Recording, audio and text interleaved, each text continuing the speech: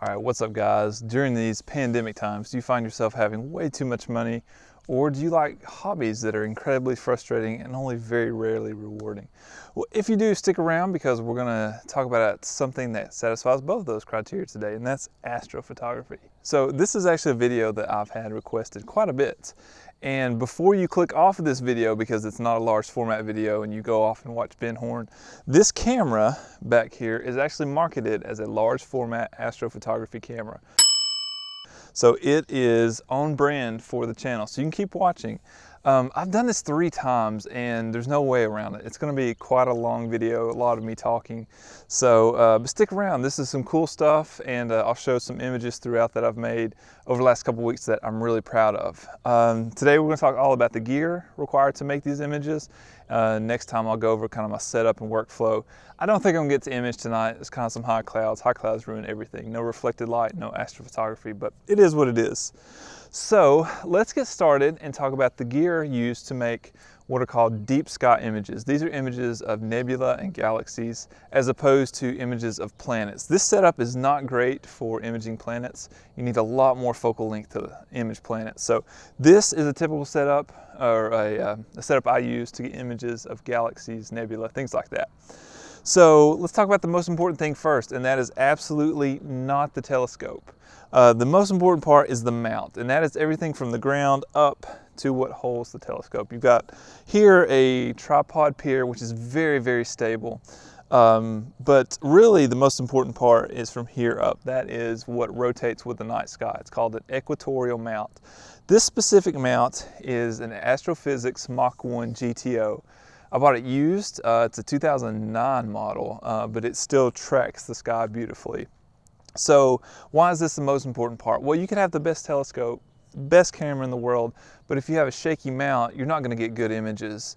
It's similar to if you have a wobbly tripod with a really long focal length lens for normal photography, you're not going to end up with the best images. Similar to this, it's very demanding. Astrophotography is probably the most demanding niche of photography that I've ever come across. Think about it, you're taking images of very faint objects. Most are so dim you can't even see them. You're taking images of a subject that's moving, so a moving target. Oftentimes your exposure length will be 5-10 minutes, and you're at a relatively long focal length. We don't really talk about 35mm equivalents when it comes to astrophotography, but this whole setup is roughly 1200mm if we were talking about 35mm equivalent. So imagine taking 1200mm and tracking something for 5 minutes as it's moving, and you can start to see why this is such a demanding hobby. So I guess I'll talk a little bit about the theory of astro images, why we have to take so many pictures. Oftentimes you'll see that my final image will be 12 hours of data, 14, 20 hours of data, something like that. What I'm doing is I'm taking the same picture over and over, usually 5-minute exposures at a time or 10-minute exposures at a time. And then you take this picture of the same subject over and over again, and that adds to your total exposure time. Now the reason we do that is because, again, we're taking images of very, very faint nebula. If you're talking about a histogram, all your data is going to be smashed to the left side of the histogram where everything's dark. So in order to edit the images, to tease out those faint little details, you have to stretch the image. When you do that, you're emphasizing the noise in an image. So the reason we take multiple images is because noise is random. You'll have noisy pixels in one image, you take the same image of something else, those noisy pixels will rearrange. And because it is by definition random, if you take the same picture over and over and over again and then stack them together, that noise will average out. Meanwhile, your detail of the nebula or the galaxy is there continuously in the picture. So when you stretch it, that's the part of the image that will brighten, and the noise will, again, average itself out. That's why we take, 40, 50, 60, 70 or more images of the same subject over and over again. It's to get rid of that noise. Let's talk about how this mount works a little bit. That's kind of the theory of astrophotography. This mount moves in 2 axes.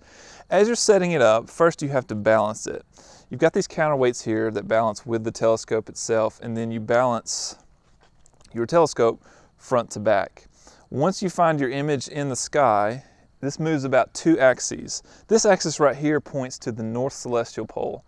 A little fun fact here, the very fact that this works is a complete debunk of the flat Earth. If you've watched my channel, you'll know why that's important to me, but this only works on a globe, so that's a little aside there. But once you get this lined up with the North Celestial Pole, which is not the North Star, in fact, for our application, it's not even really close to the North Star. But what it will do is, only moving on this axis, once you find your object, it will track it as the night sky rotates.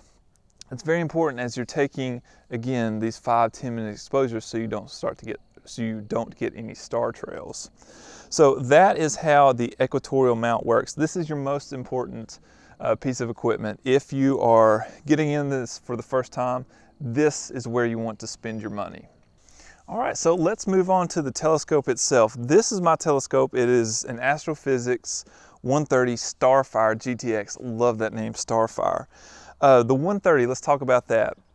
130 is actually the aperture of this front element or front lens. When we're talking about telescopes, we're talking about the diameter of the opening of the telescope as opposed to the focal length. Focal length of this telescope is 819 millimeters. It is an f6.3 telescope, which sounds slow if you're used to normal lenses, but 6.3 is decently fast. This is a refractor telescope, which means it doesn't use mirrors. It's got a lens in the front here that focuses the light to your camera back here. The really cool thing about this telescope is you can't just go buy it off the shelf. It actually has a 7 to 8 year waiting period. So it's been about 9 years ago now. I put my name in the list to get the telescope, thinking if I ever want it one day, it'd be a cool thing to have.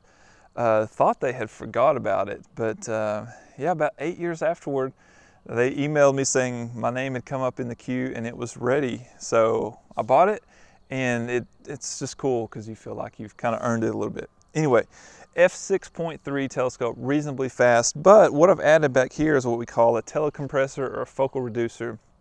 That takes it down to 4.5, which is actually pretty fast for a telescope. It also reduces the focal length to 585 millimeters. Now that's important because when you have a wider field of view, shorter focal length, wider field of view, your tracking doesn't have to be as precise. It's like holding a wide angle lens and shaking a little bit versus holding a zoom lens and shaking a little bit. You can get by with a little bit of movement when your lens is wider.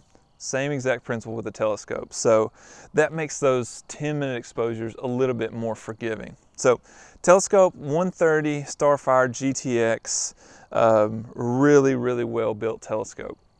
We'll swing around to the back of the camera. This rather uninspiring red brick is the camera that I use. It is an ATIK 383L Plus Mono, an equally uninspiring name for a camera. This is a 1-inch CCD sensor in there, and again, that tells you kind of the scale you're dealing with. A 1-inch sensor is considered large format in astronomy world. It's a CCD sensor, as I mentioned. That's different than your CMOS sensors that are in basically every camera out today. Your DSLRs, mirrorless, cell phones, those are all CMOS, which stands for complementary metal oxide semiconductor, as opposed to CCD, charged coupled device, I think. Anyway, that's not important, but for a long time, CCDs were kind of the standard for astrophotography. Now those CMOS cameras are coming along and really starting to make a big difference, but these CCD cameras still hold their own. All it has is two inputs here. There's a USB cable and a power cable, and that's it. It's all run by computer, so like I said, it's kind of an uninspiring camera. It's also a fully mono camera. So why do we use a mono camera? Well, all sensors are actually mono. When you take your normal CMOS sensors in your DSLRs, there's actually a bare matrix over the top of that. And that is what gives you your color image. It's a series of microscopic filters on top of the pixels. There's a red, 2 greens, and a blue, and light coming in goes through that filter, and that's what gives you your color image. This is a completely monochrome sensor. There's no filters in front of it. What that does is it gives you much sharper images. It's one of the advantages of monochrome CCDs. You get a very sharp image, even though it's only an 8.3 megapixel camera, which is not a lot, but it's enough and enough to give sharp images. So advantages of the CCD, like I said, very sharp images, very predictable noise readout, very low noise in fact. But the predictable noise readout averages out really cleanly when you take multiple images over and over. It has a cooler on it. This particular camera can cool 40 degrees Celsius below ambient temperature. So oftentimes it's a pretty comfortable night. I'll be imaging at negative 20 degrees Celsius, which is gives you an even cleaner image with regard to noise. Disadvantages of these CCD cameras: one, they've actually discontinued almost all of them. These are very rarely made anymore, so it's kind of a defunct technology. And as far as price goes, they're still pretty expensive for the sensor size. This is a 1-inch sensor, and you can get this new, it's still $2,000, which is a lot of money for a 1-inch 8 megapixel sensor if you think about it. I bought this one refurbished. It's held up well over time. Last disadvantage would be it's a very slow readout time. So when you take a picture in a DSLR, your memory card or whatever reads that entire image off the sensor. Well, with a CCD sensor, it reads it one line at a time. So oftentimes it'll take 12 seconds or more to read off an 8 megapixel image. And that's a lot when you're trying to take 70, 80, 90 images a night. That download time really adds up. With all that being said, still a very, very good camera, very stable. Low noise, gives really clear images. And yeah, CCDs, they may not make them anymore, but if you can get your hands on one, it will take good astro images. But how do we get color out of it? Well, this black kind of circle here is your filter wheel. It's got a clear filter and then red, green, and blue, and then another specialized astronomy filter in there. These filters, the way you take a series of images is you take images through your red filter, your green filter, and your blue filter. In software, you stack those all together, and that's what gives you your final color image. It's like if you go into Photoshop and open up the Channels tab, all those images are going to be black and white, but when you stack them all together, that gives you color image. Same process here, you're just doing it manually.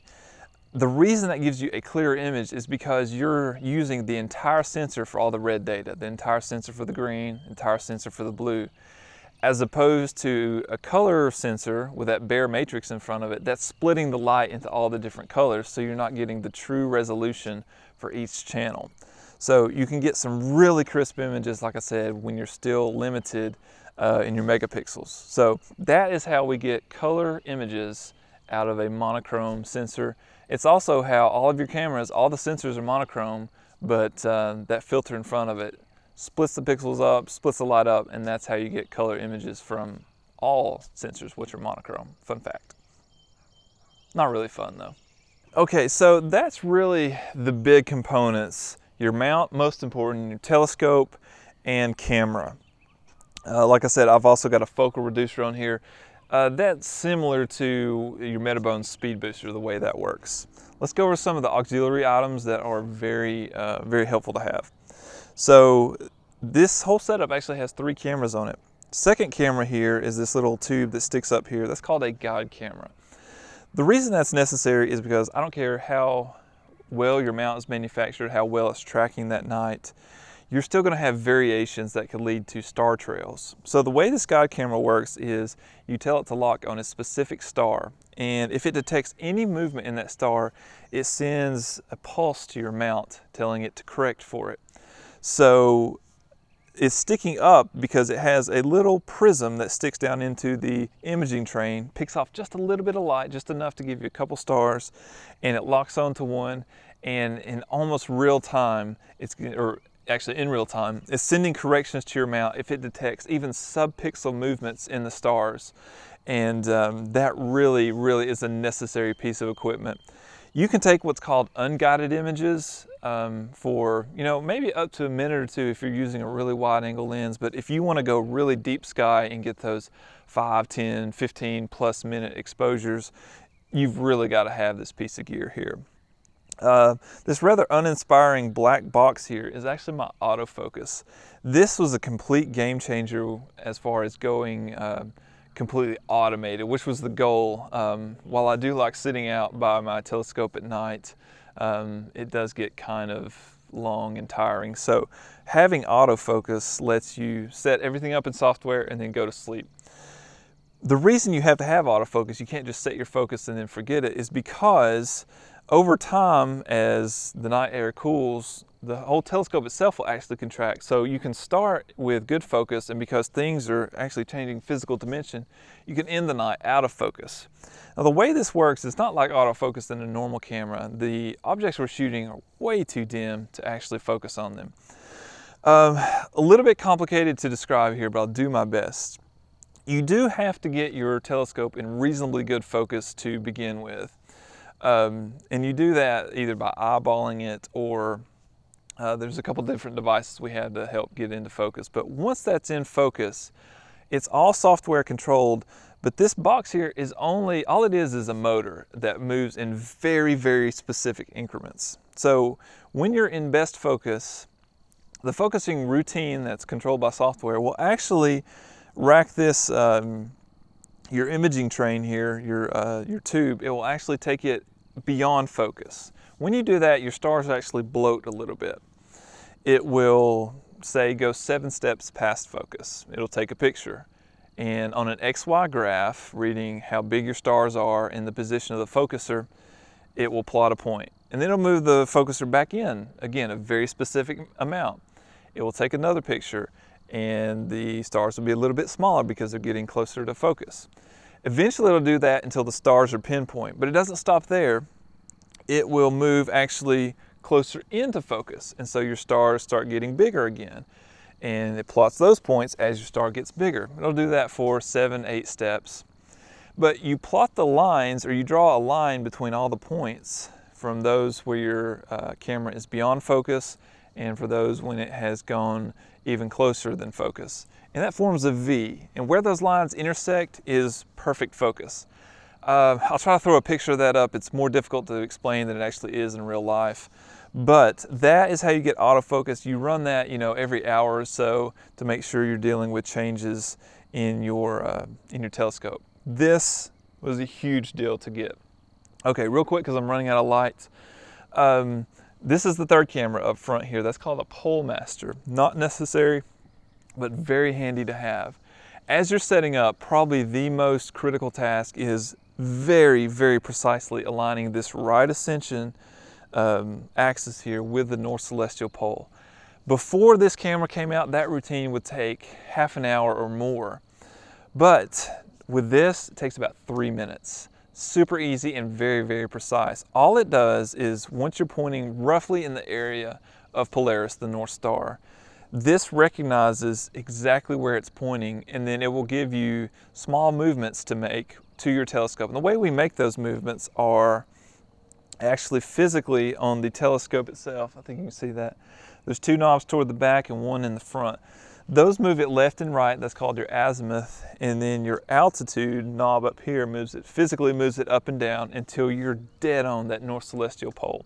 That's a huge deal. That really changed astrophotography, made it a lot easier. Last few things here. I know this looks like a mess on top, but this is actually very well organized. Cable management is a huge deal with astrophotography. All this stuff has to be powered and has to have a USB connection. And so you can imagine you can have the potential for a lot of dangling wires that can get tangled as this is moving overnight. Not good, because if that tangles, then it messes up your tracking.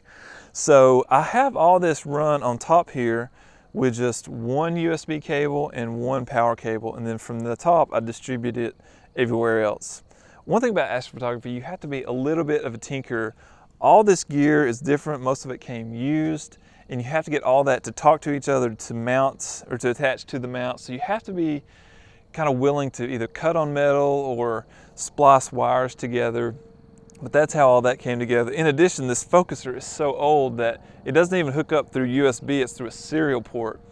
The reason astrophotography is so frustrating is because You just have not dealt with frustration until it's 1 in the morning and your computer randomly forgets what a serial port is and you have to direct it to where you're focused. Just the worst. Not actually the worst, but you get where I'm going. But that's why it can be frustrating. When it all comes together though, you create images that nobody really gets to see. So it is a very, very rewarding hobby if you can make it past the frustration. So this is my setup. It's what I use. Certainly, it's not the cheapest thing to get into, but you can buy used, which is what I did for most of this. Astronomers tend to take very good care of their gear, and you can go to cloudynights.com or astromart.com and get a lot of your gear there. The good thing is the universe doesn't go anywhere, so you got plenty of time to build this setup. Once I put my name in for the telescope, over the period of about 7 or 8 years, I'd collect a piece of gear here and there, and eventually built the setup that you see here today. You certainly don't have to go with as high-end a mount. If you're using a wider lens, you can get a less expensive mount. Those wider lenses are more forgiving. If you want to just use a DSLR and a camera to see if this is a hobby you'd be interested in, they actually make an Astro tracker, which is I think $500 or $600, which in the scheme of photography gear is actually not that much. It tracks the night sky, not as precisely as this, but you don't need precision because even a 200mm lens is really wide when it comes to astrophotography. So, like I said, guys, that is my setup. That's what I use. If you have any questions about gear, let me know in the comments below. I'm sorry it was kind of a dry video, but I really don't know of any way to talk about gear and make it exciting. Like I said, it is a large format video because this camera is large format. The sky is clearing. I may get the image tonight, we'll see. But next time we'll go over all the setup, the software I use. Software is a huge deal in this as well. The fortunate thing, I'll close with this, software is not super expensive and you don't have to have a high-end computer to run it. You can have a pretty low-spec computer. So that's one part of the hobby that is cheap. I'm going to show some images, and then the outro was from 3 days ago, but it shows some of the work I do and how the telescope ends up after a night of imaging. Thanks for watching, guys. See you next time.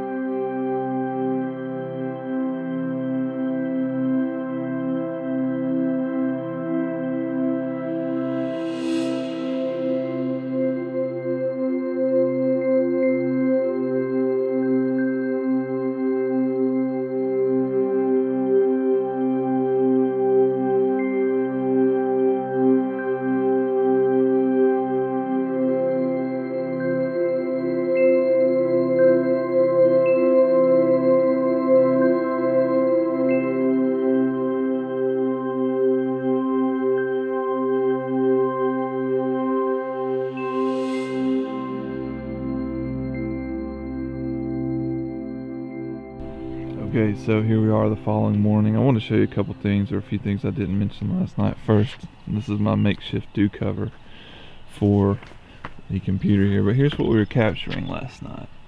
Those two galaxies there, and I captured 71 5-minute exposures of that. So that's a really good night of imaging. The telescope winds up in its parked position there, so everything looks like it went well. Here's the best part. So we've got these street lamps, and obviously light pollution is bad, so I set up a curtain on some light stands and some PVC pipe. Very classy here in Tennessee. Last story. The first time I set this up in my driveway, it's been a couple years ago now, I got the cops called on me. We live in just this really rural area on a cul-de-sac, and I set up my telescope there, and about a few hours later I noticed a cop circling the neighborhood here. There's no reason for a cop to be out here. We live in, like I said, a cul-de-sac out in a farmland, so granted it does kind of look like a rocket launcher, but I always thought that was funny. Got the cops called on me.